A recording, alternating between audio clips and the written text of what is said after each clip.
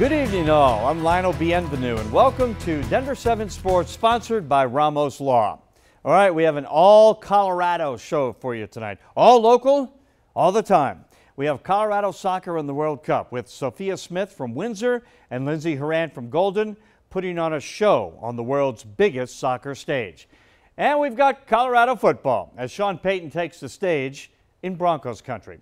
And that's where we start tonight.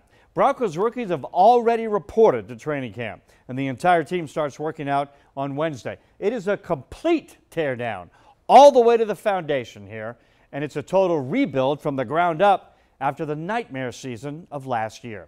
Sean Payton was hired to fix all these problems that reared their ugly heads when the Broncos hired a first-year head coach in Nathaniel Hackett. Payton comes in to fix the broken system of Russell Wilson over here and the rest of the team over there. Payton's coming in not to experiment with some new things, see how they work. He's coming in with a system that already works and has won a Lombardi trophy. So buckle up, Broncos country. It's going to be a wild ride. All right, let's bring in Broncos insider Troy Rank and sports anchor Nick Rothschild. As boys, it is just about on here for training camp. Troy, before we get going, let's start with some business as the Broncos made a bunch of moves on Sunday. Yeah, this always happens prior to camp with injured players. So now you have Baron Browning going on the PUP list. He is going to miss time in the regular season because of knee surgery. He was joined on that list by Kendall Hinton. Hinton had a minor scope on his knee. He had told me he hoped to be ready and cleared for camp. He clearly needs more time. And KJ Hamler and Mike Purcell on the non-football injured list all can come back at some point soon, but Browning would be one who's going to miss time during the regular season. Stuff to keep an eye on. KJ Hamler needs to come back fast because it is a real competition in that wide receivers room. Well, last year at this time, guys, we sat up here on this very set with cautious optimism and excitement. Gone were Vic Fangio, coming in Nathaniel Hackett, a young, bright, innovative offensive coordinator full of energy and enthusiasm. We had our Pro Bowl quarterback coming in and Russell Wilson, right? All new coordinators, coaching staff. Everybody was young and hungry, and it all went straight into the gutter in Game 1 at Seattle. Nick, you are young and hungry and full of enthusiasm yourself. How are you feeling about a complete turnaround as Sean Payton takes over as head coach? Well, I feel like not young and enthusiastic. I'm feeling quite old right now, actually. And I'd have to start by disagreeing with you, honestly. Cautious optimism, Lionel? Where did you see that? The minute Russell Wilson said in his opening press conference that he expected multiple championships here in Denver, this entire state turned into a Baptist church. Hallelujah! Our Savior is here! And then, as you mentioned, the season was a wet fart. So I think a lot of Broncos fans are approaching all of what's happening right now with a fool me twice, shame on you sort of attitude. There is optimism about Sean Payton, but we're going to have to see it in real live action before we get tricked into believing in these guys again. There's no doubt that training camp is going to be different for Russell Wilson. I mean, he's got a new head coach, he'll have a new system. He will not have his own personal quarterback coach out there, his entourage, his video team. I mean, last year at times he would go during practice over to his family and hug his kids. Nathaniel Hackett would go over to Sierra and the kids after practice. They would do pictures and videos like reality TV stars on Bravo, the Real Housewives of Dove Valley. I mean, it was crazy. Troy, this will not be happening this season. No, Sean Payton's already said it's not going to be a situation where Russell Wilson has his quarterback coach in the building. He's not going to have his office in the building. Now, a lot of quarterbacks have offices in the building. The issue was he became distant from his own teammates because of the losing, because he had too much power. What you're going to see is very similar to Mike Shanahan.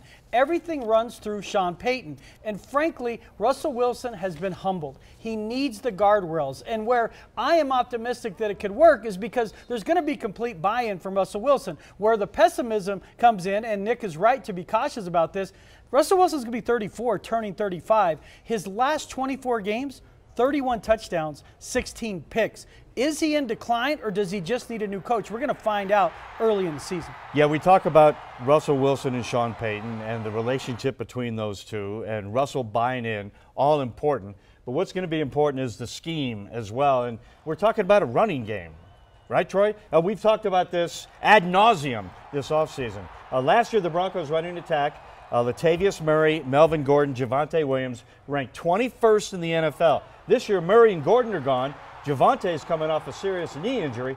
Troy, will this Broncos rushing attack be better than last season? Yeah, it's going to be better because they're going to commit to it. As a play caller, Sean Payton will commit to this running game. You look at his last 5 years in New Orleans, and you watch those games, Lionel, they're top 10 in almost every rushing category. Yards per attempt, attempts per game, touchdowns in the red zone. So they're going to commit to it. Good news, we talked about the guys who are injured. Javonte Williams was not on the PUP list to start, so he will be out there. Tim Patrick will be out there. He's a great blocker in the run game. But they're going to emphasize it. I still think Samaje Perine carries the load until October. That's when Javonte Williams would be a year removed from knee surgery. So be fair to him, fans.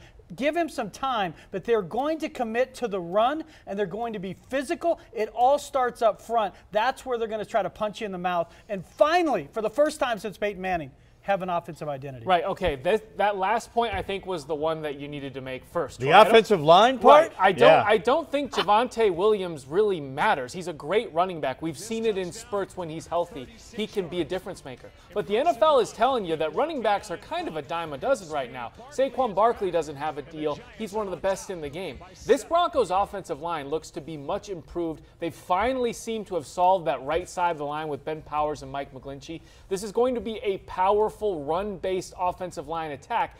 And I think what Sean Payton is hoping, Troy, is that with his scheme and those guys up front, they can put anybody back there and run the football and protect Russell Wilson that way. And if they can, this offense is going to be much improved regardless of who's in the backfield. And you talk about offensive identity, Troy. That identity is McGlinchey, Powers, Bowles, the whole offensive line. Punching people in the face up front, right? All right, quarterback, offensive line. I would say the next most important position is edge rusher, right? You got to affect the other team's quarterback. Draymond Jones led the Broncos with 6.5 sacks last season. He's gone. Bradley Chubb was second with 5.5 sacks. He's gone. Baron Browning was third with 5 sacks. He's on the physically unable to perform list.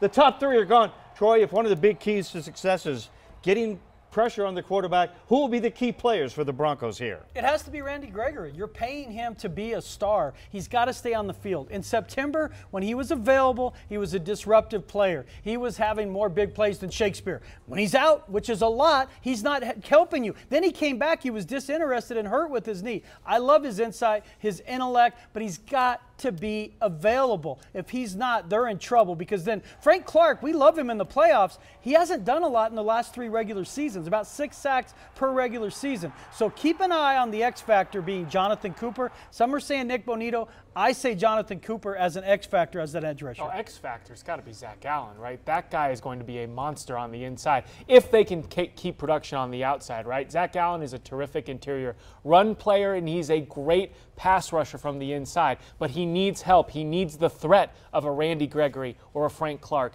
or a Baron Browning, who I think this was just set up to be a huge year for Baron.